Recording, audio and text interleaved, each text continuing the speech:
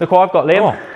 Oh, it's your old Wahoo. Why have you given me your old Wahoo? This is not an old Wahoo. This is the new Wahoo Roam, the 2nd generation. It's your old Wahoo. This one is my old Wahoo. It looks exactly the same. They are quite similar, aren't they? Yes. However, Wahoo say that this one, or is it? Yeah, this one is packed full of new features. You've got a 64 colour screen. How many colours do you reckon this one had? I believe I remember it was 8. Only 8. Oh, what have we been doing with ourselves with any 8 colours? Times tables, how many more times is it? 8. It's I think. Oof, that was a close one. So other than that, we've also got 32 gigabytes of memory compared to 4 gigabytes on this one. So many more times. I'm not doing the maths again.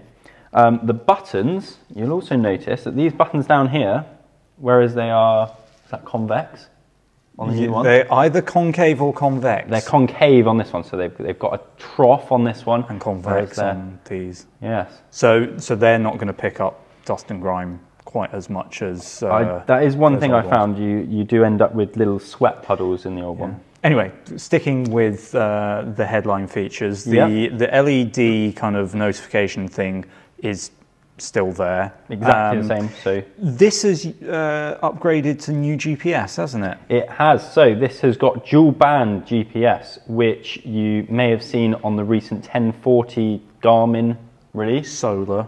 So, long that name. one.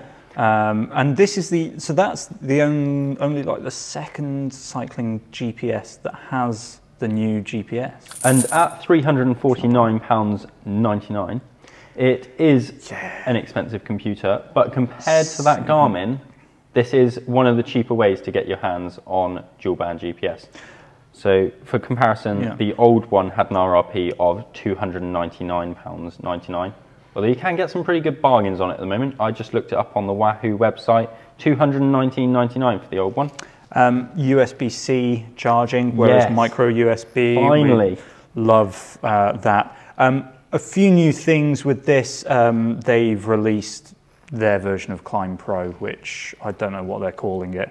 But it's basically a climbing feature where you get the kind of the elevation profile, kind of where you are on the climb. You've got some like climb specific details, like you can set your power, your heart rate, but also the elevation and stuff like that, current grade.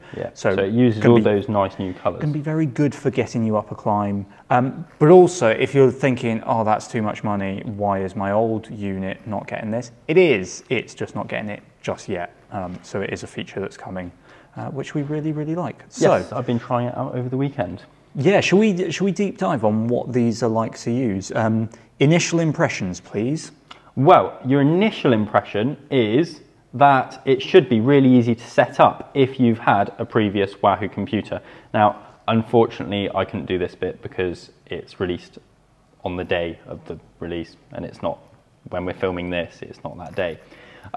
So you'll be able to back up your old Wahoo computer, and then as soon as you pair your new one, you'll be able to click restore from a backup, and it will take all your pages and stuff like that and put them straight onto the new computer, rather than you having to rejig them all and choose what you want all over again, because it can be a little bit of a time-consuming process. So out on the ride, it behaves rather similarly to the old one, as you might imagine. The screen is more detailed and it appears to be a bit brighter as well. And you might also notice that I think it sounds a bit different. Should we do a test? How do I turn test? It off using this one. Yeah, see, it's louder. It's very different. Or maybe I've just filled my speakers up with mud or something. Anyway, the new one's louder, another improvement. One of the things that I actually do like with this new computer, that Wahoo, I believe, is kind of bringing out across its computer range, is the route sharing feature. So if you turn up for a group ride and someone's forgotten to load the ride onto their head unit. This will be quite useful for us. And that's, that happens all the time. And it's going to be one of those rides where you're taking loads of turns, you might get separated. You can now more easily share the route without having to kind of email a file link. Yes, so you open it up in your Element app. Yeah, on your phone. So you've got the route already. And then you can broadcast this route to any nearby Wahoo users. Wahoo, while we were on a call about this computer, they said something like 2 kilometers, but we're not so sure. I think that is ambitious. Yeah, that's going to be, because they were saying, oh, it works via Bluetooth. And does Bluetooth broadcast 2 kilometers? Like maybe AirDrops does a pretty long way, but I think 2K is... Yeah. In real life scenarios with buildings and whatever else gets in the way, I think 2K is a bit ambitious. But also, so say if Jamie here rides about 10 minutes to come and meet me for the start near my house, and he gets there and he says, oh, I've forgotten the route, I can ping it to you and you can start that route without having to start a new ride as well. Yes. Which is really, really helpful because then you don't have to go through like post-ride patching of files. I don't want to be cluttering up people's Stravas. Yeah, feeds, do I? With pre-race, post-race. Yeah. Anyway. Gets on my... So one of the improvements that have apparently been made that you're going to be testing out is to the mapping. Yes. So what's happening here? So with all those new colours and new memory, Wahoo has been able to install much more detailed maps. Not only that, but with the increased memory, 32 gigabytes on the new device, you can now have more areas. So I think we both found with the old one, I'd have my local area, and then if I went away, then I'd probably need to uninstall that one and reinstall Scotland or Wales or etc. Different regions, because there just wasn't the storage on the old one. Whereas with this, you can have a country's worth, at least. So that's a good thing. And then the more detail, it's also taken advantage of all those fancy colours.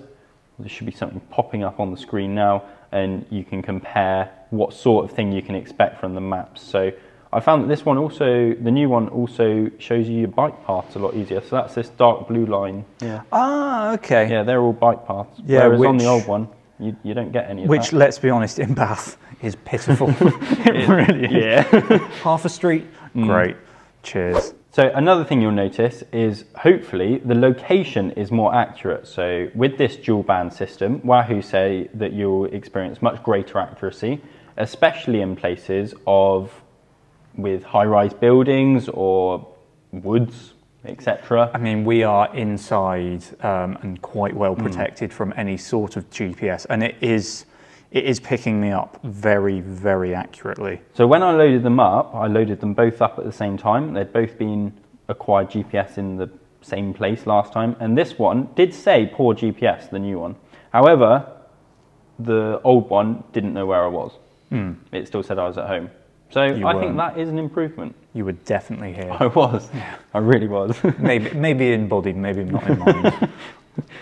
So one thing that's quite instantly noticeable with this is that the form factor looks exactly the same to me. Maybe a little bit thicker, but... Well, I think you'd be hard-pressed to tell that it's any thicker, and it will work with the old Roam mounts, so that's good.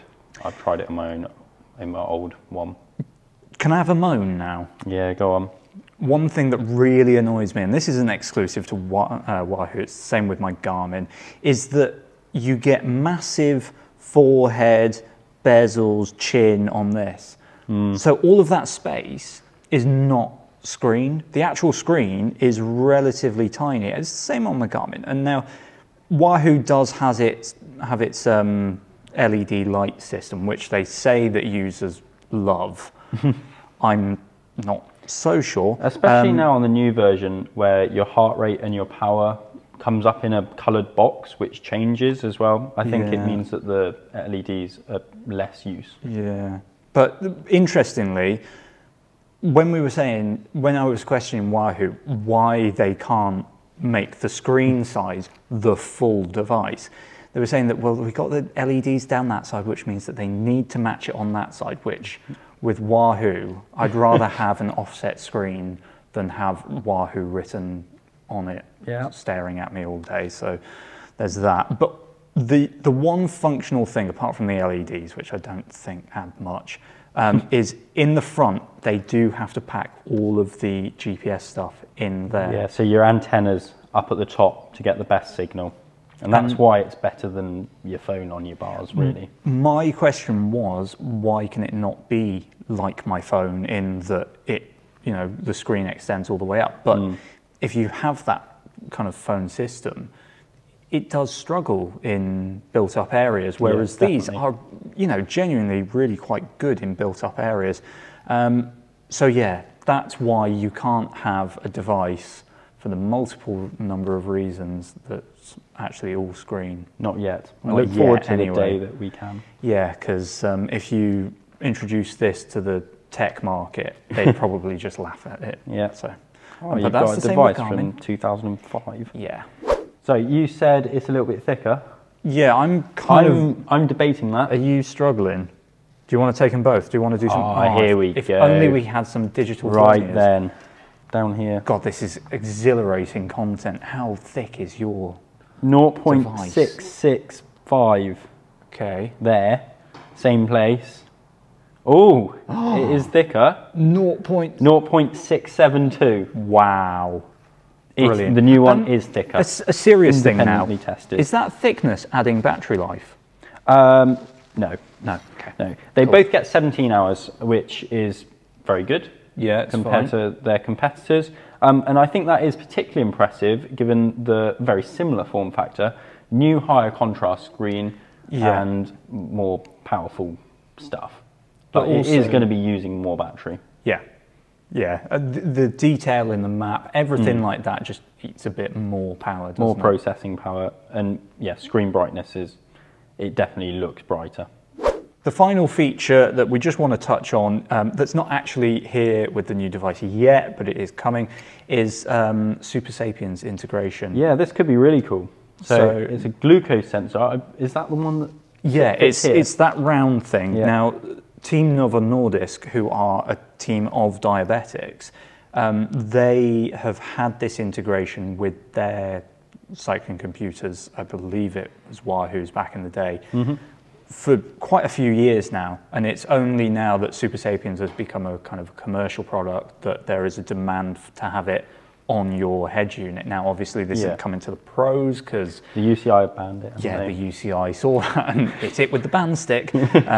So yeah, the pros won't have it, but if you want to monitor your fueling, it could be a really good way of preventing bonks. If you bonk a lot, then this could be just the thing that you need. It's not going to eat for you though, so no.